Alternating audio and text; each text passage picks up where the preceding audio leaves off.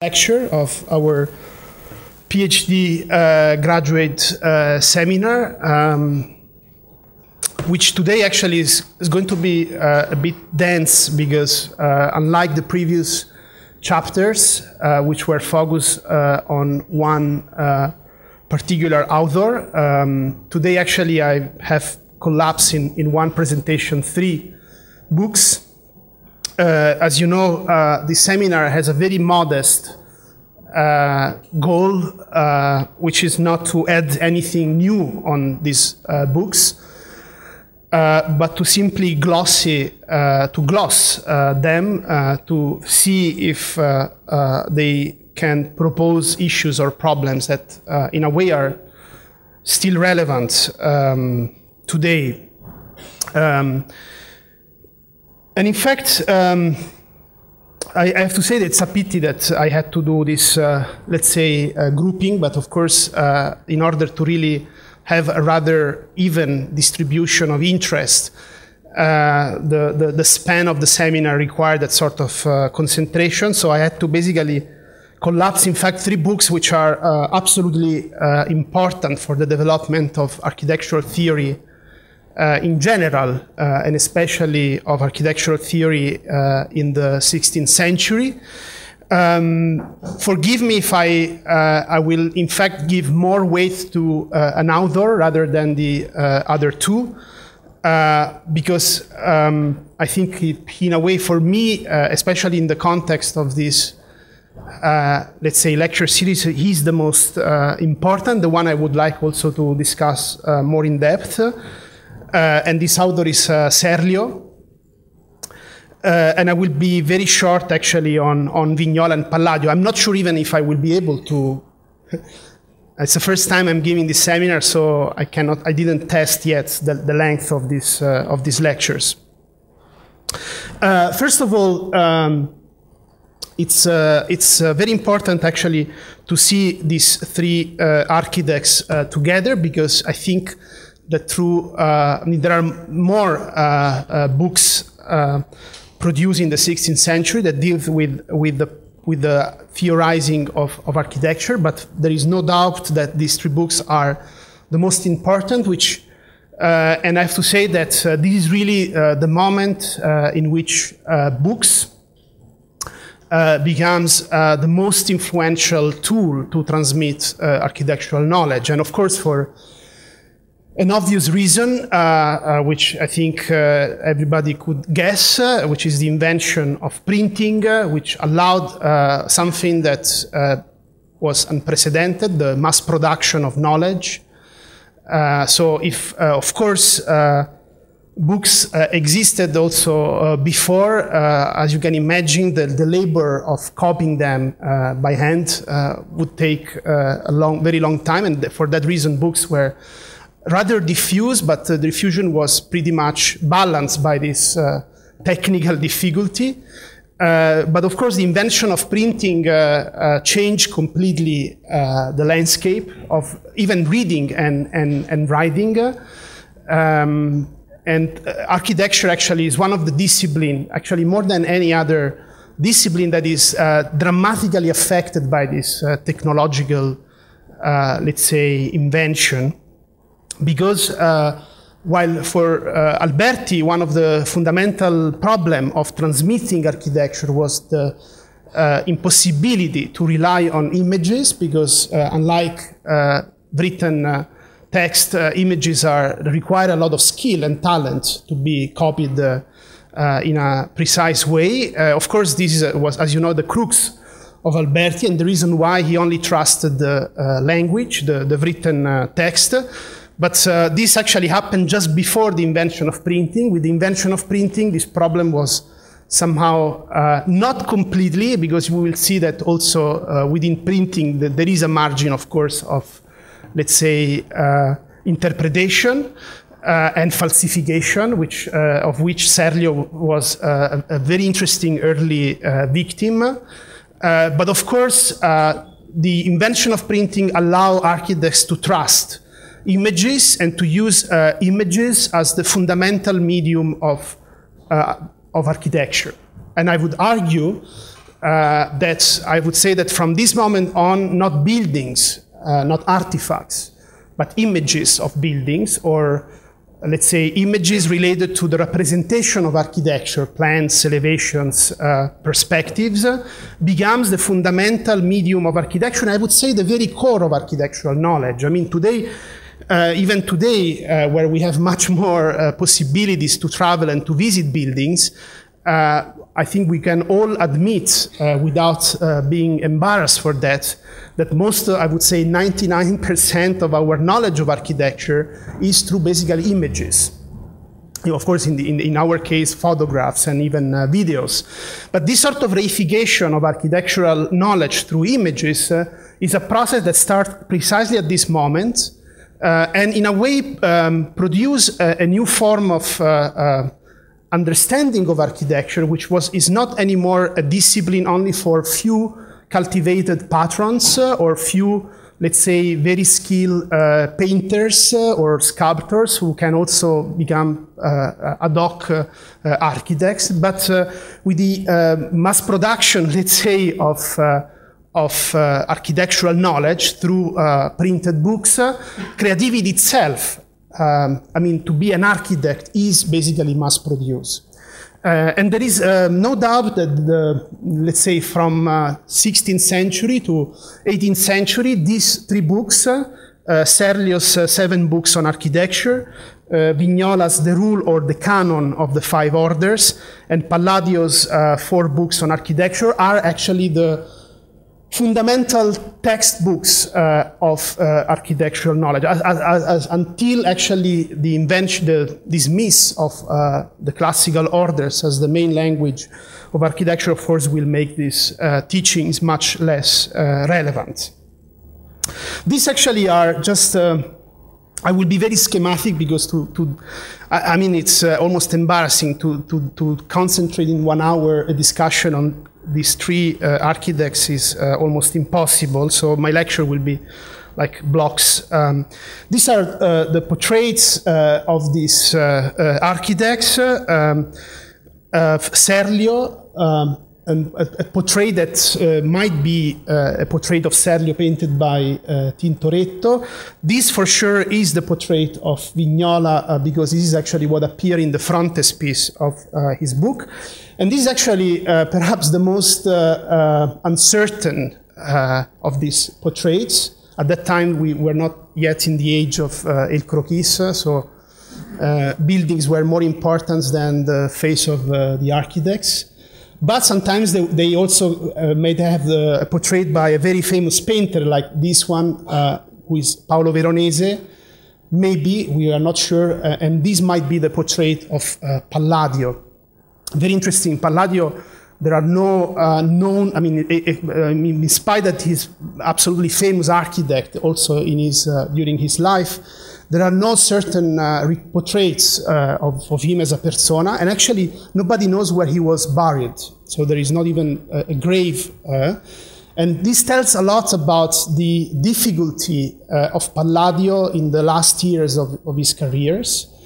I cannot really tell the whole story, which has been recently reconstructed, which is very interesting and also very tragic also. And this might be also the reason why Palladio felt finally the urge not only to write a book, so to not trust buildings, but something that would be much more enduring his fame, but also for the first time to include projects by himself in an architectural theatrine. So in a way, the 4 books, we can say that this can be also read almost as a kind of personal portfolio of Palladio as an architect. So it's a book not only on the general knowledge of architecture and on antiquities, as we have seen with examples before, but it's also a book that is almost autobiographical. And of course, it has actually a very specific message, which is also, among other possible interpretations, to basically give to the work of Palladio a much more clear and enduring, let's say, reputation. But as in the previous chapters, I would like to stress a bit the context in which these books were written, which is something that is always, in a way, in the background. Of course, for the sake of brevity, I cannot really elaborate this, let's say, this contextual reality, and therefore it might sound a very abrupt and a bit cause and effect relationship. But for me, actually, it's very interesting how, and I actually stressed also this with presentations before, there is an interesting symmetry between the rise of architectural theory as something that really can be seen as an encyclopedic attempt, no? to take knowledge and to give knowledge, not only actually knowledge about building, but knowledge about cities, knowledge about customs, habits, and to give it a strong encyclopedic structure on one end, and at the same time the rise of social and political conflicts. That's in a way where situations in which these habits, this knowledge was questioned, was radically under threat. Last time, for example, I mentioned the famous Tumulto dei Ciompi, a famous short-lived revolution that actually I was thinking about it during this week, and I didn't stress something that is very important when we talk about these events, because we are always used to the idea of a revolution. No? A revolution, it's a very particular concept, which of course always rise the bar of social change impossibly high. No? We always complain, we cannot have a revolution. But in fact, that's precisely the problem when we talk about revolutions. The Ciompi and also the event that I'm talking today were not really revolutions, but tumulti. Tumulto means revolt. There is a fundamental difference between a revolt and a revolution. Of course, revolts most of the time ends tragically for the people who actually start a revolt. And the Ciompi revolt, and this one especially, the famous Battle of Frankenhausen, where they ended tragically for the people who were fighting in this, that started this kind of revolts. But, and that's actually very important, they have a very enduring effect in changing our own perception of a particular historical condition. For example, the tumulto threat power, force power to take measures to reform very often power itself in order to prevent other tumulti, but very often they have a strong symbolic appearance, and the symbolism of a revolt is sometimes even more powerful than the symbolism of a revolution, precisely because it's very intense, it's very, let's say, has this kind of sudden appearance, change dramatically the landscape of a particular city. I mean, think of the Occupy movement. Everybody now is saying, well, it failed, they didn't know what to ask, what to do. But at the same time, is a movement that has been able to at least change our own perception of certain issues, or even our language. Suddenly certain words becomes very charged with a very specific symbolism, and even the place. I mean, now if you go to Wall Street, you don't think only Wall Street as the space of, let's say, capitalism, but you also think about this counter subject. So that's actually why I want to raise these events, not as something that, of course, had an immediate or direct relationship with what I'm talking about, but more as these kind of symbolic events, which at that time have a very strong impact and completely change actually the perception of, and sometimes even the language and the habits through which let's say, things were seen. Now, I want to actually focus on this event, which is the Battle of Frankenhausen, which happened in Thuringia in 1525. So exactly just before the time of explosion, let's say, of architectural theory, as a new, let's say, very important activity by architects. This is a painting that you can still see in this amazing panorama that was built during the Democratic Socialist Republic of Germany to celebrate this event, because Friedrich Engels saw that the Battle of Frankenhausen was the first class struggle, one of the first battles which was fought on the terms of class and not ethnic and purely religious belonging. It was led by a very important figure, Thomas Münzer, an allied of Martin Luther, who at a certain point detached himself from Luther, and in fact guided a multitude of peasants to revolt against the lords of Thuringia. This, of course, the event ended tragically, but it had a rather shocking, enduring influence on the mind of people, and especially intellectuals and artists, because for the first time you have the rise of conflicts and struggles which would not clearly be identified within the established canon, of what is warfare or conflict, which is usually at that time was built on the terms of religion or let's say ethnic conflicts. Of course, in the Battle of Frankenhausen, class terms, but also religious terms are mixing. Münzer was, as I said, an allied of Luther. It was clearly a symptom of the way the reform, the Protestant reform was impacting, let's say, the civil society at that time. And just to give you an example of what consequences these conflicts had, and this is actually a clear direct consequence of this famous event, I will just show you this rather enigmatic, curious monument designed by Albrecht Dürer just after the Battle of Frankenhausen, which is actually a monument, a column of victory, a very important celebration, form of celebration, which you can see, for example, in Trafalgar Square, which is usually built after a victorious important battle or war. What is actually strange about this monument is that instead of celebrating the winners, Dürer, who actually is siding with Luther against Münzer, against the peasants, that started the revolt. So in a way, the column is supposed to celebrate the winning of the lords against the peasants. But you have to imagine that these sort of new conflicts, new polarizations are not yet clearly articulated. And in the consequence is that Dürer makes this celebration of those who have lost, the peasants, and the uncertainty between victory and defeat is emphasized by the mix of genres that Dürer shows in this column. I mean, the column is really, as we have seen with Vitruvius, the axe of architecture, of classical architecture. It's not just the structural element, but it's also the rhetorical, let's say, archetype. And here we have a rather comic column made of peasant tools, so a kind of mockery of peasant life, and then the peasant stabbed in his back, and of course an image that refers to the famous iconographic theme of Christ in distress.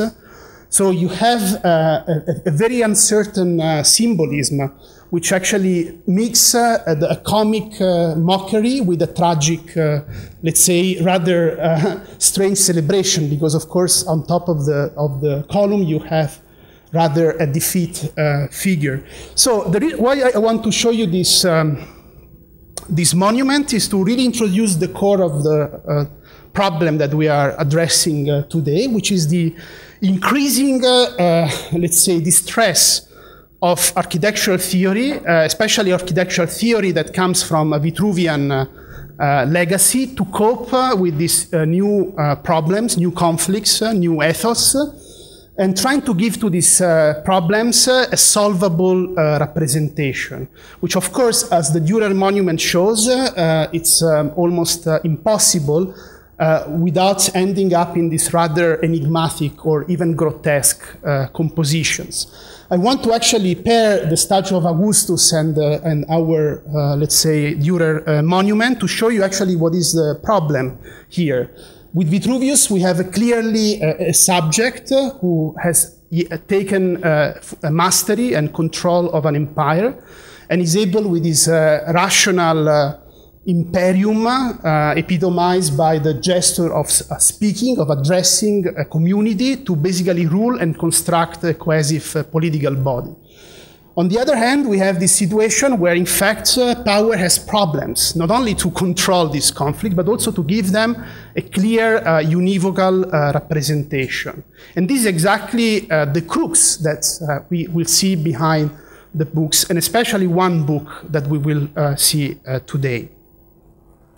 As I said, I will give more space to Serlio. Maybe we will even end up with Serlio, so I hope that will not be the case, but I will do my best. I have the clock just in front of me, so I will make sure that we can cover all three authors.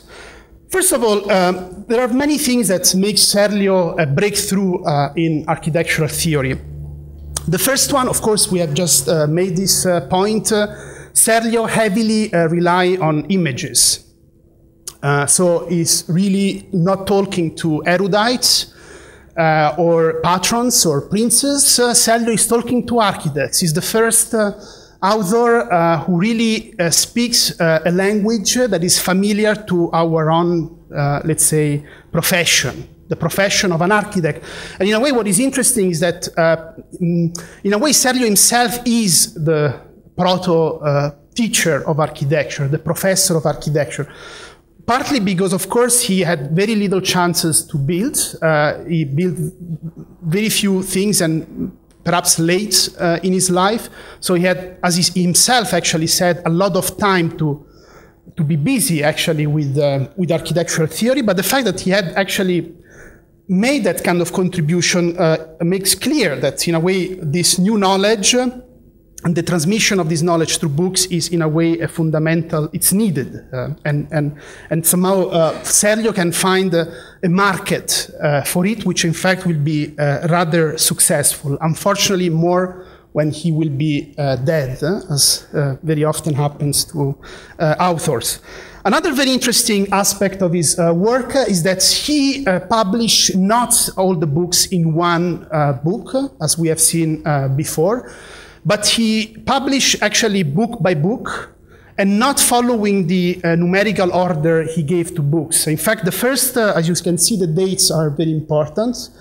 The first book published is, in fact, the book on the 5 orders, which is published in Venice in 1537. And all the other books actually follow this publication, but not following actually the progressive numbering of them, which is a very interesting strategy because it immediately shows how Serlio is extremely elaborate and articulates in not being completely straightforward in his work. There is always something hidden, something that is, but at the same time, of course, this was a publishing strategy to use each book as a teaser for the other book. So you would read the book 4 and you would mention something from book 1st and 2nd, and of course, while reading the book, you would be eager to wait and perhaps buy the next book. A very also important thing that characterizes Serlio's book is that he's the first to theorize the 5 orders of architecture. Until Alberti, the orders of architecture were 3, or 4th, like in the case of Vitruvius.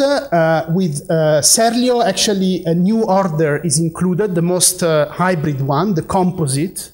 But also there is something very interesting about the way Serlio, who is actually the first to really talks about architectural orders as we speak about them today, and the way he understands this famous canon of architecture. While actually for Alberti the order was not just the column with a fragment of the architrave, of the trabeation as we understand today orders. For Alberti, actually, the type, let's say architectural, what they call architectural type, which is actually architectural order, was the structure, was the structural, let's say, grammar of trabeation column, but seen in its entirety. While actually, Serlio is the first to think the order as a fragment, as a piece.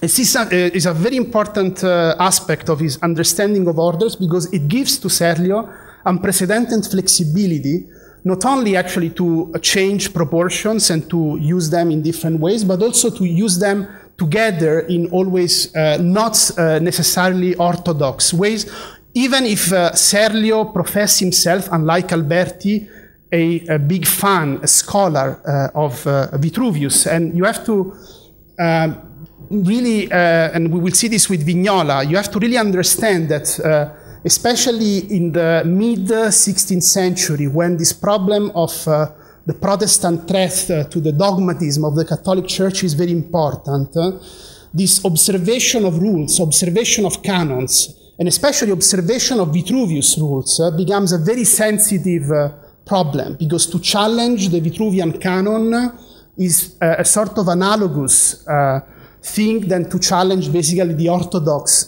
rule of the Catholic Church. And in fact, it's not by chance that in the mid-16th century there will be precisely in Rome an academy that will study philologically Vitruvius' legacy. So in a way, this Vitruvian canon is experienced almost as a sort of the embodiment of the canon of the Catholic Church against the threat of, let's say, the Protestant reform. And actually, Serlio's role vis-à-vis this threat is quite ambivalent. On the one hand, he professed himself to be a big, strong, rigorous scholar of Vitruvius, and he actually had also come from the group of architects. He's a scholar of Peruzzi, but he's very familiar also with Bramante's work, and Bramante has been one of the most let's say, intelligent interpreter of Vitruvius. But as we will see in his books, there are clearly signs that Serlio also likes to challenge this canon in a rather, let's say, fundamental ways. And in fact, we will see, especially in the Extraordinario Libro, the extraordinary book, Serlio will, in fact, attack in a very interesting way the hegemony of the Vitruvian canon.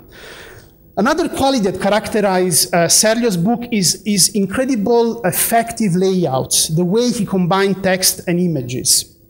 You see here, actually, this is from the book on Antiquities, book 2, and you see actually the rather smart and precise way, but also effective way in which Serlio mix text captions. In fact, in Serlio's, the text is no longer this rather scholar, let's say, today we would say text by Alberti, but it's a very light and sharp captions, but how he mix actually orthogonal projections with eventually axonometries or details in order to really explain these monuments in one, let's say, in the most effective way. Also, a remarkable aspect of Serlio's work is that he's very consistent with orthogonal projections.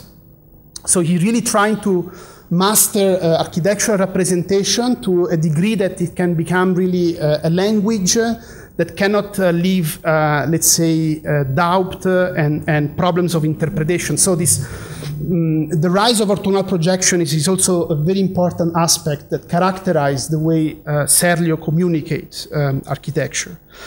But I would like to now focus on, for me, the most important book, which in fact is the only, well, one of the two actually that Serlio was not able to publish of the entire collection, and in fact remains in the form of two manuscripts, one in Munich and one in Columbia, the Avery Library, where in fact Serlio deals with the question of habitations.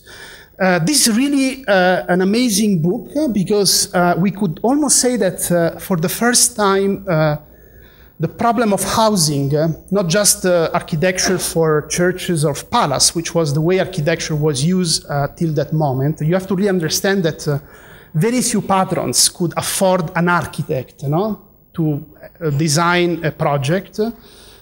So the fact that someone is dealing with habitations, also modest habitations, housing, is rather unprecedented because at that time there is not yet a market for an architect dealing with what today we would call social housing. And yet Serlio, who is actually rather sensible, and that's actually also the reason why, among many other, he will go to France to spend the second part of his life, because at that time France is more tolerant towards evangelic and Protestant, let's say, confessions. And in a way, Serlio is a sort of sympathizer. He's close to people that are very eminent figures of Italian Protestant reform. And it's within that kind of ethos, as you know, one of the fundamental aspects of Protestant reform is to emancipate merchants and professionals as a powerful, distinguished economic class within the city. And it's very interesting to see how Serlio, in a way, designed projects in his theatres, which are meant to be for all classes, from the very poor peasant to the very rich merchant and to the rich citizen. Of course, what is interesting is that architecture becomes very vernacular. You have to think that Serlio designed this book while he's in France, so he adopts a lot of architecture from the place where he's living. The orders, the fundamental canon of architecture till that moment gradually seems to disappear.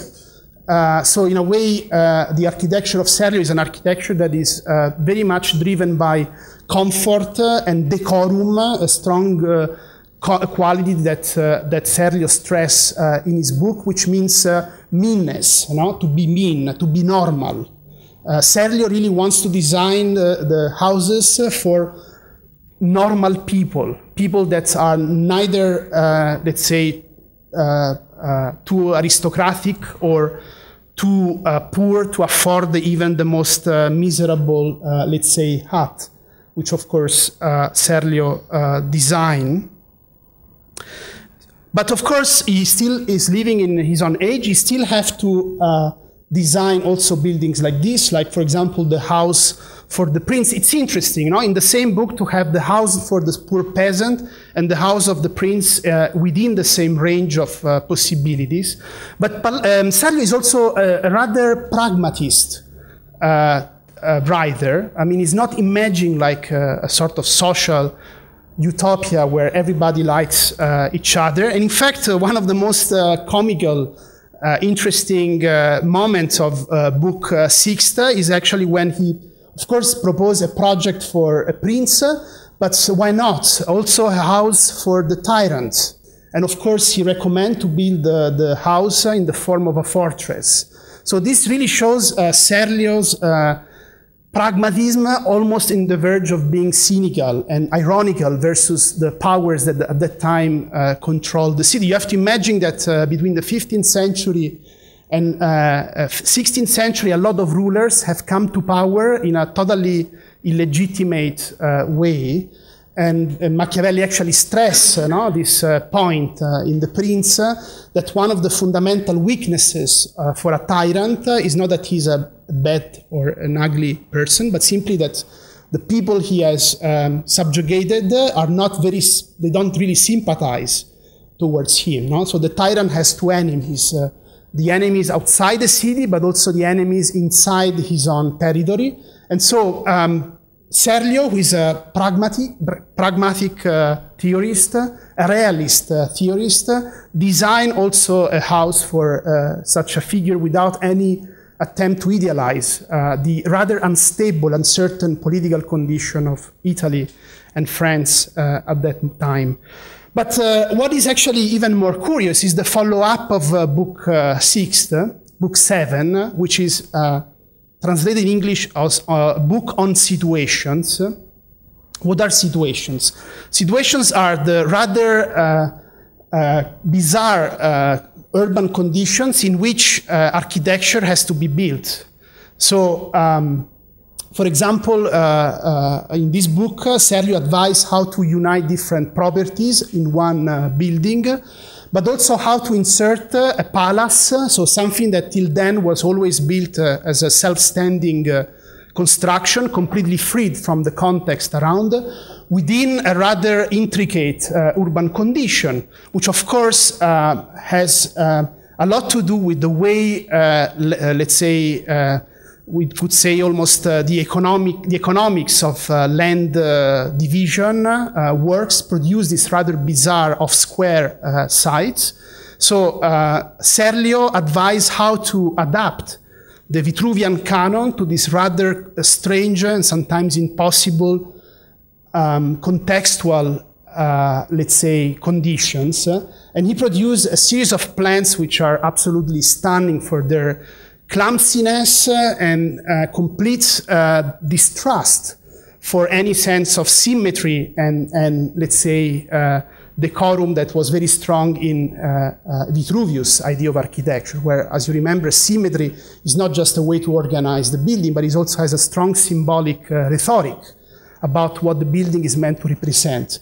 In a way, these strange sites, these off-square sites, where, in a way, give the opportunity to Serlio to, I would say, almost ridicule the pretensions of a Vitruvian architecture to control the real conditions of the city, where we would say a class of nouveau riche are now able to afford, let's say, architecture. And architecture becomes actually, has to pay a price, which is to basically become a rather bizarre and sometimes grotesque, let's say, form.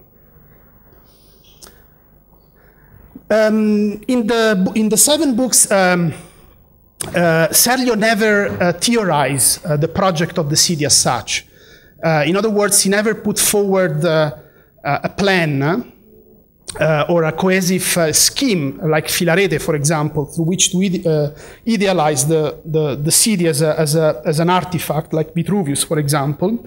But in book 1st and 2nd, where he talks about perspective, he creates a series of stage sets which will have a terrible influence in the 17th century theater stage, where in fact he seems to almost put forward what would be the outcome of book 6 and book 7. No? So as usual, Serlio always have this kind of deceptive way to bring a message. No? So I think it's fair to speculate that precisely within the realm of fiction and theater, he finally put forward what would be the result of this crazy city where architecture addressed all classes.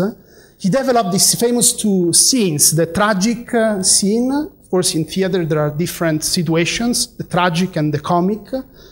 The tragic scene has this rather centralized space, which is dominated by the gate and the obelisk, and of course refers to the way the street especially becomes a new tool to organize the city within one cohesive, let's say, space. But you see that apart from the street, which is clearly addressed through perspective, architecture becomes rather exuberant and totally freed from any overall design constraints. So there are different styles, different languages can coexist. And then there is the comic scene. And what is interesting is that while the tragic scene it's made of Vitruvian, I mean, not all the buildings, but most of the buildings are made by Vitruvian architecture, architecture of columns and trabeation, the comic scene is an occasion for Serlio to really portray with incredible cynical realism what was the city at that time. Now, this totally chaotic agglomeration of buildings, most of them built in a rather precarious way with no sense of proportions, where actually, in fact, the only means of control is the ground, is the urban space, which is very interesting because really introduce what we'll see later on, how the order of the city is gradually moving away from the problem of representation and the problem of orders, the problem of facades, as we have seen with Alberti, and moves to basically the realm of space, of basically the managerial control of space, which here is symbolized by this rather Cartesian, almost super studio-like histogram, surface that constitute the very ground of the city. But as I said at the beginning, the most extraordinary, in the literal sense, the most bizarre book by Serlio is the extraordinary book. The book that, in fact, it was not officially intended to be a part of the collection, but that Serlio publishes a sort of PS, as a sort of extraordinary book within the sequence. What the extraordinary book deals with a rather useless and innocent topic, gates. Is a book that is illustrating something like 50, if I'm not mistaken, gates. But these gates are characterized by a rather bizarre and at sometimes frightening compositions. What is interesting is that Serlio makes clear at the beginning of the book that this book is about architectural mistakes. And he said that this is exactly what an architect shouldn't do. So he's clear that the book is showing monstrosities. He really talks about monsters when he address these gates, because they completely deconstruct and hide the purism of Vitruvian language. He proposed, a sort of sixth order, no? Which is neither Ionic or Corinthian or Tuscanic or Doric or composite, but is a kind of bestialized order, an animalesque order, which has no rationality anymore. But what is interesting, the way he explains some of these gates, some of them for Serlio are absolutely mistaken, so they really clearly shows what is wrong in architecture. But some of them have a more ambivalent, let's say, meaning. For example, in these gates where you see a Doric order almost eaten by this kind of, of course, something that with development of Mannerist and Baroque architecture will be very usual. And actually, Serlio will have a lot of success as a theorist, but you have to imagine at that time, this is not really a usual language for architecture. And what he actually, the way he explained especially this gate is very interesting, because he said, well, most of this gate is made by brutal, animalesque, monster-like forms, like natural forms, like natural stone. But once you actually remove this form of barbarism, you really have a pure Vitruvian Doric order. So what is interesting is that we have seen how, for Alberti, the architectural orders were basically a convention, an habitus, were an ornament, and therefore they will always be constructed and artificial, like all social conventions. Serlio go even further with that kind of critique, showing orders which are absolutely unacceptable by showing actually what the architect shouldn't do. He almost shows the moral of orders themselves, which is something necessary, but at the same time something we can always distrust. And it's exactly in this sort of ambivalence, not to profess an order. And Serlio is not, he doesn't have any sort of fantasy to challenge Vitruvian architecture. But at the same time, he gives us also the possibility to see them as grotesque conventions, something that eventually can become monstrosities. And that nevertheless are important in order to understand what is true architecture. There is an evangelic flavor in this idea that in order to make something good, you have to be bad. That's actually what Serlio is trying to say. You have to actually deeply put yourself in something that is so impossible to accept in order to discover what might be the truth of architecture. And the truth is exactly in that sort of moment, in that kind of ambiguity between what is right and what is wrong, which means that architecture is no longer just a tool to reinforce a certain ethics, in this case the ethics of power, but is also a moment in which ethics can become more autonomous, because they can judge between what is good and what is wrong.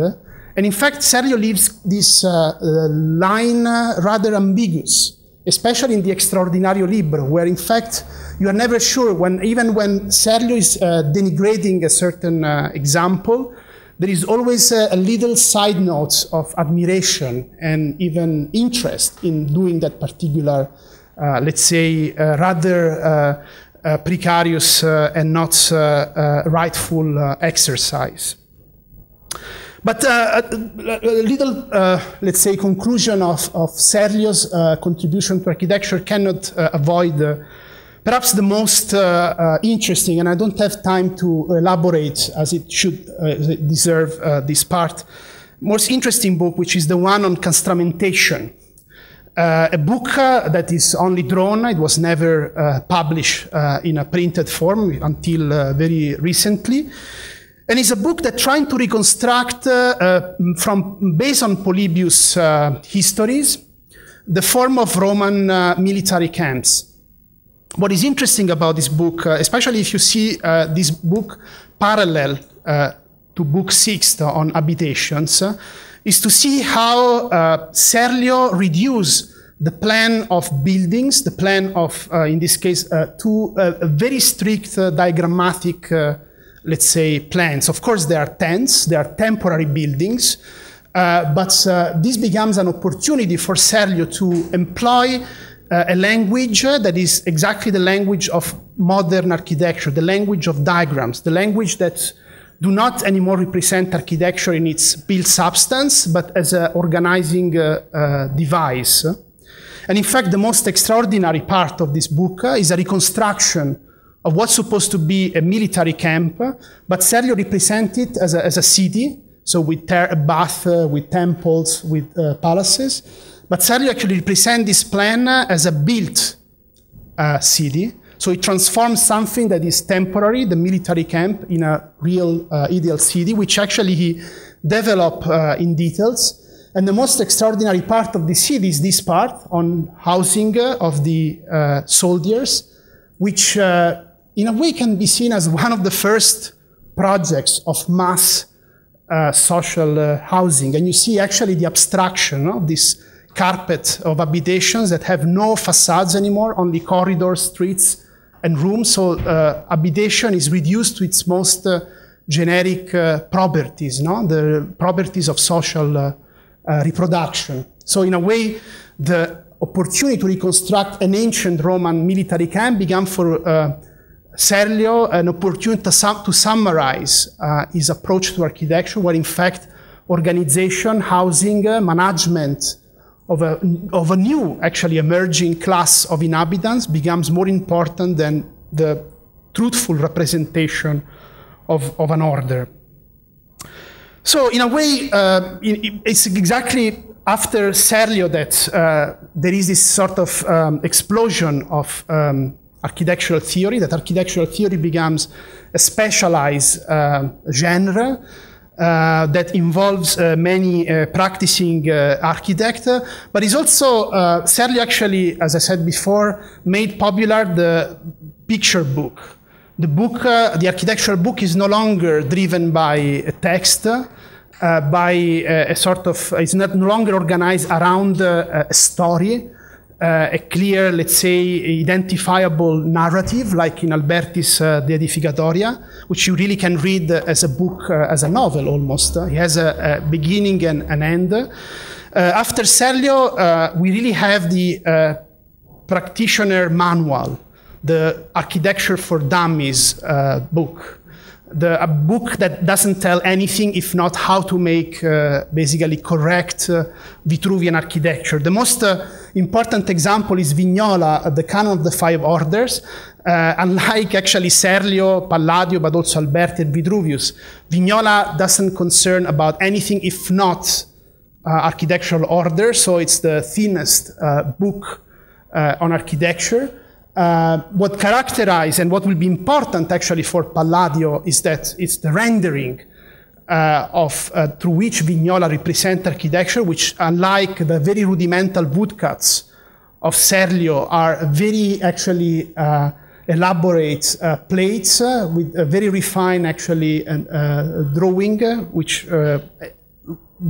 whose resolution was at that time unprecedented. But of course, I mean, what one can see in Vignola is the rise of this counter-reformist ethos, no? Of making rules absolutely important, but at the same time empty. No? I mean, Vignola really embodies this kind of idea of, after the crumbling of the architectural canons, you know? There is a sort of attempt to recuperate architectural language in a way that is both strong, very accurate, very precise. Vignola is an extremely talented architect, but is an empty architect. He's an architect who has no whatsoever message story to represent. And actually, that's the atmosphere that you can feel in his plates of a very refined, precise practitioner, but completely unmotivated by any social or political project that, of course, was never the direct topic of architectural theory. But one can sense that in Alberti's and Serlio, there is a project. There is actually an attempt to drive architectural knowledge towards a specific, today we would say, vision. Huh? With Vignola, that does not exist. Vignola just proposed pure, empty architectural form. And of course, beautifully drawn, because one should say that Vignola's plates are absolutely fantastic, and they will have, precisely because their refinement will have a huge influence on all architecture till basically the 19th century. And finally, Palladio, the last of the trio, the one perhaps where I should talk the most, but we have very little time, so I will be very short. I will say just a few things. The fact that why Palladio wrote the 4 books. Unlike Serlio and Vignola, as I said before, Palladio was interested to build basically his own portfolio. Of course, he had a strong interest towards Roman architecture, triggered by 2 figures that are behind Palladio's project of revisiting classic architecture, Gian Giorgio Trissino, and especially Daniele Barbaro. Barbaro, together with Palladio, made one of the most refined version of Vitruvius De Architettura, illustrated by, translated, let's say, edited and translated by Barbaro and illustrated by Palladio. But also you have to imagine that Palladio himself was, on one hand, a very successful architect that happened to work in a rather unstable, uncertain urban context. Venice, Vicenza and Venice. Vicenza, a rather successful mercantilist city in the 16th century, was one of the most violent cities in Europe, especially because Vicenza in the 16th century is the epicenter of reformist culture in Italy. So there are a lot of conflicts, social, political conflicts, which often would stop the builders that would commission Palladio's buildings to take on hold their projects. I mean, Palazzo Porto perhaps is one of the most pathetic testimony of Palladio's problem, which was he have never seen one of his buildings completed during his life. And this is actually perhaps one of the reasons why he felt the urgency to do something that at that time was absolutely unprecedented, to include his own projects into basically an architectural treatise. The Palladio's books are organized in 4 books. Of course, the 4th book is an introduction, which of course ends with a description of the orders. But the 2nd book is a book where, in fact, Palladio shows, along examples from antiquity, also his own buildings. And especially his own villas. Palladio is an architect that have concentrated most of his career in the design of what today we would call real estates, which of course have a strong role at that time, at that moment in the Serenissima Republic, because it's exactly at that moment that Venice have to shift its economic interest from the sea to the land and reclaim the land as a fundamental asset of his own geopolitical power. That's actually why Palladio designed all these villas. These villas have to do with that sort of social and political reform where agriculture becomes a fundamental tool to govern this new territory.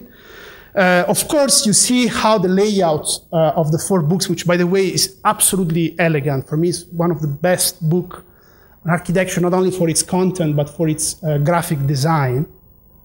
Very simple, but also very elegant. The text is it's beautifully written, but also the composition text image. No? It's very clear, very clean. No? There is not this kind of little bit messy, let's say, layout of Serlio, but of course, Palladio copy a lot, take a lot from Serlio.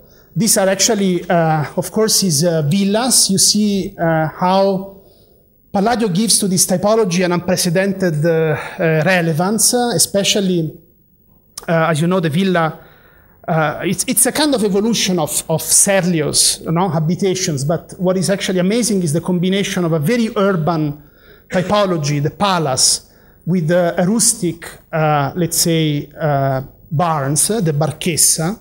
So in a way, the villas of Palladio are a strange hybrid between a palace and a barn.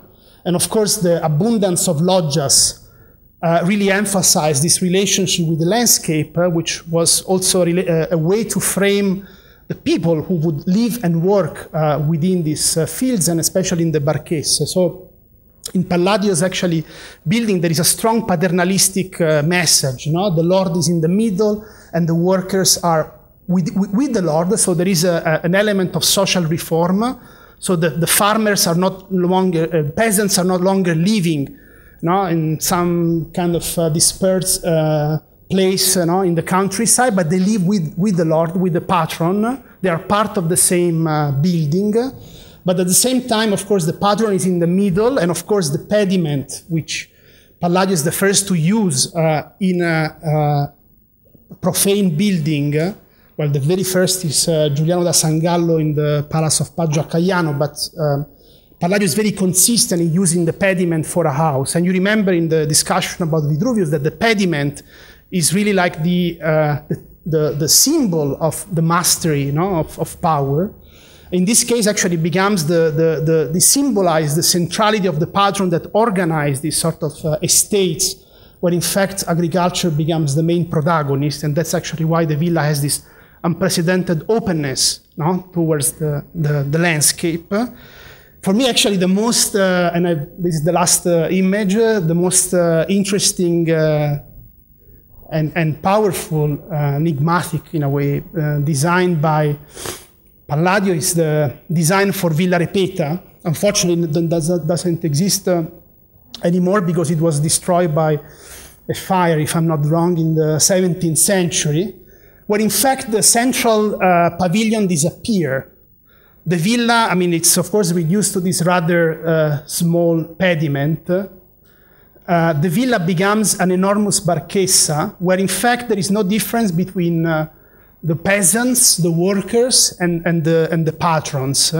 It is known that the Repeta were strong sympathizers for the Protestant confession, and therefore they had this rather unprecedented welfare approach towards the peasants that would work in their estate. And it's interesting how the rise of this new ethos, this new understanding of social relationship, no longer based on aristocracy, but based on economy. And in the end, the villas are productive epicenters, is symbolized by an architecture that we will see much in the next, let's say, chapters, which is purely based on the organization of space, where in fact representation seems to almost disappear. So it's interesting to compare the way Palladio ends his book. Well, in this case, he doesn't end his book, but his second book, and the way actually Serlio ends his books on architecture. Serlio ends with this rather tragicomic celebration of the absurd in architecture. So Vitruvian architecture, yes, is important, but at the end we don't know really what to do with it, and the only way we can play with it is to make these rather absurd combinations of genres and forms. Palladio actually, on the contrary, ends his, of course, second book with a building that is purely based on organization, where in fact the problem of representation does not exist anymore because the ruler, the patrons, have in fact left empty that kind of place, the place of representation, and have become embedded in the very way architecture organized. Something that in fact is unrepresentable, which will be the fundamental asset of Protestant, but later on capitalist ethics, which is basically production. Something that, of course, in the Alberti and Serlio was far more relatively important. But with Palladio, in fact, this idea of production and the way architecture not simply represent but organize production will be very important. Thank you.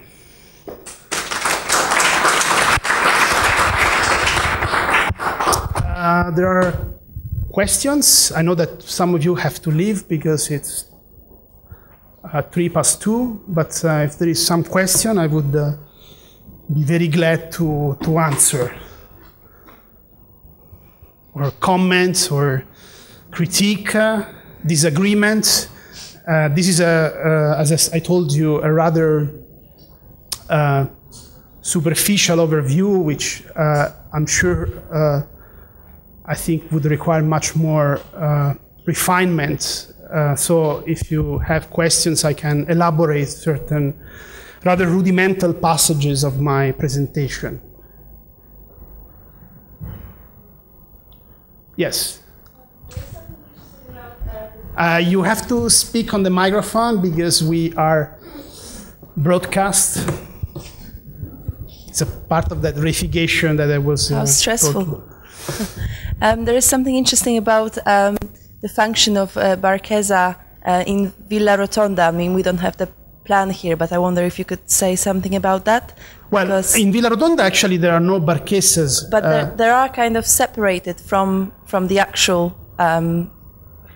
No, Villa Rotonda, there are no Barchesa, I'm pretty sure. Actually, Villa Rotonda is not even mentioned by Palladio in the section of villas, but is mentioned in the section of palaces. And in fact, we call it Villa Rotonda, but it was not a villa. It was a sort of amenity, building for amenity, just next to Vicenza. And in fact, the building has no Barchesa, it's not a productive, let's say, building. So there are no Barchesas. You might confuse maybe with other examples, but for sure, Villa Rotonda actually is not a villa, actually. There is one, maybe, I'm then confusing it with something else, where Barchesas are completely separated. Yes, there are, yes. And then they have completely different function as this, it's a road that leads people into the villa and frames certain views of the landscape.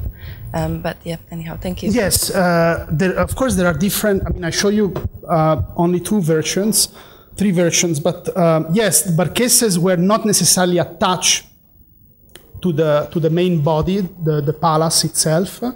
They were sometimes detached, but like for example Villa Foscari, but they were always part of the same compound. So this, in fact, actually, you know, when one of the historians that have made Palladio important recently, more than 60 years ago, was Vitcover, no? With his book on Palladian architecture. And one of the most crucial, let's say, no, actually the book is, of course, Architectural Principles in the Age of Humanism, which is a book before. And one of the iconic page of that book is this famous page where Vitcover make diagrams of all the villas not all the villas, but the main villas of Palladio. And one of the interesting things of that diagrams is that Vitcover does not include Barchese. He only actually make the diagram of the central body, which for me is a very interesting way of reading Palladio's villas, because he almost amputates Palladio's villas of the most important element, which were actually the Barchese. And actually, Barchese is actually where very often Palladio, I mean, apart from this example, does not use architectural orders. He uses rather normal, literal columns.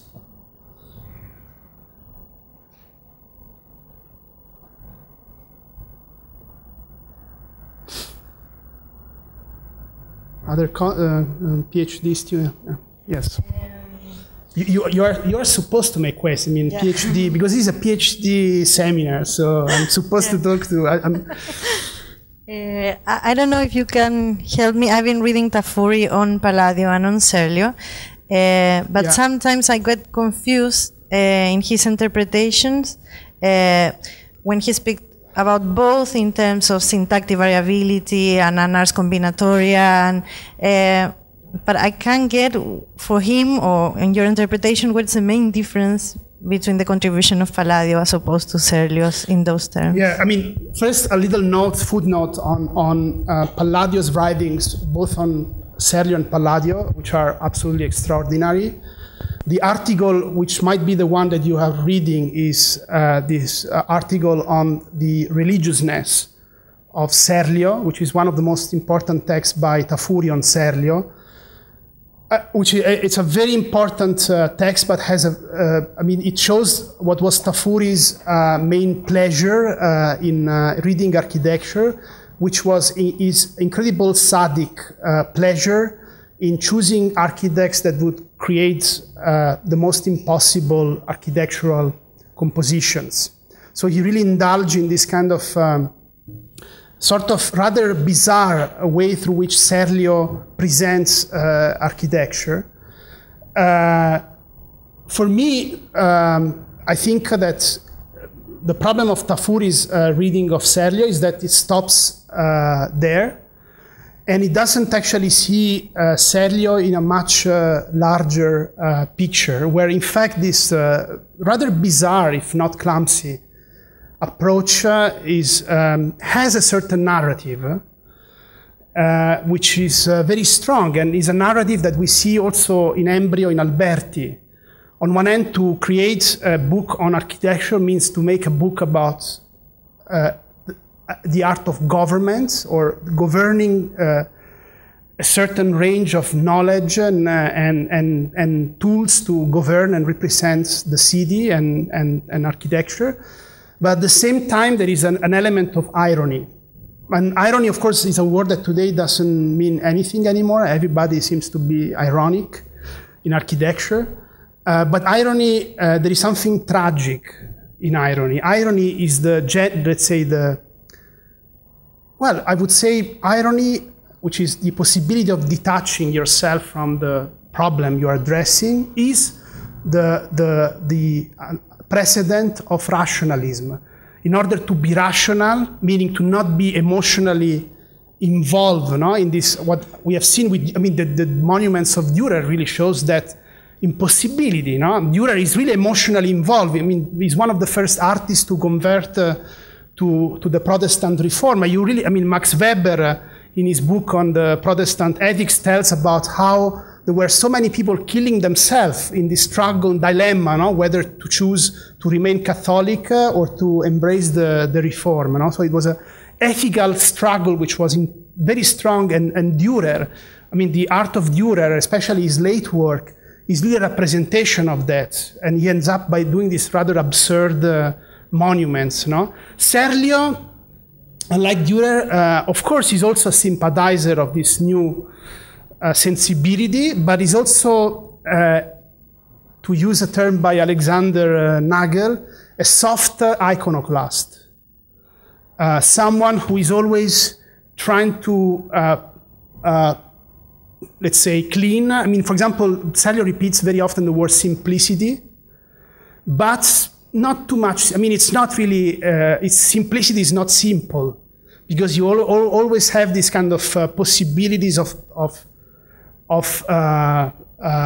sin, let's say, to use evangelic language, but that for Serlio are opportunities to have redemption, which is a very dialectical, very conflictual way to understand the moral meaning of architecture, which I think for Tafuri was very important. Venice, where Serlio actually spent part of his life, is a city, because its mercantilist, let's say, identity, is a city that at that moment becomes actually the harbor of all these people that are trying to contest the moral, let's say, prerogatives of the Catholic Church, For example, people like Pietro Aretino is living in Venice. There are a series of figures that are very familiar to Serlio, and that's actually what really constitutes Serlio's work. I think Palladio is far more straightforward.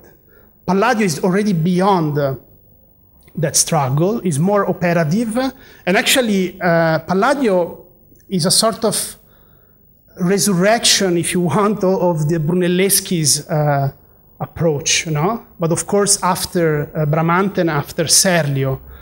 And I think that I think it's clear that Palladio owns a lot to Serlio. Without Serlio, we wouldn't have Palladio. And Serlio is always not recognized in this kind of continuity. But of course, Palladio, unlike Serlio, is far more close to power, in this case the Republic and the patrons, especially the younger party, within the Serenissima Republic, which in fact promotes basically his architecture, unlike Serlio, who would have no opportunities, if not very few at the end of his life, to build something. So I think the difference is really about, I mean, Serlio is a strange, I mean, I love Serlio, I mean, it's one of my heroes. He's both tormented and ironical. And I think these are qualities that neither, nor actually, I mean, Vignola is really, is much more talented than Serlio, but doesn't have this struggle. But Serlio had that sort of, which in fact you can see in Palladio.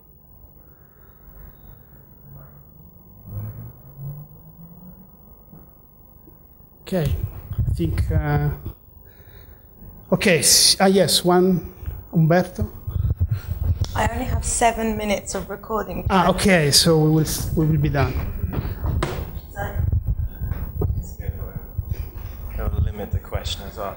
It's just, I was just hoping whether you could just sort of maybe reiterate a little bit the last point about the reformist impact on Palladio, and because I'm a little bit unclear also like how this sort of fits in with the whole kind of Calvinist, you mentioned capitalist kind of influence and stuff, and at the same time how in this Repetta you can see how it's kind of superficially sort of democratic, but at the same time, well, I mean, I would say it's not superficially. Yeah, of course, but like, I mean, for the standards of that time, this gesture is pretty strong.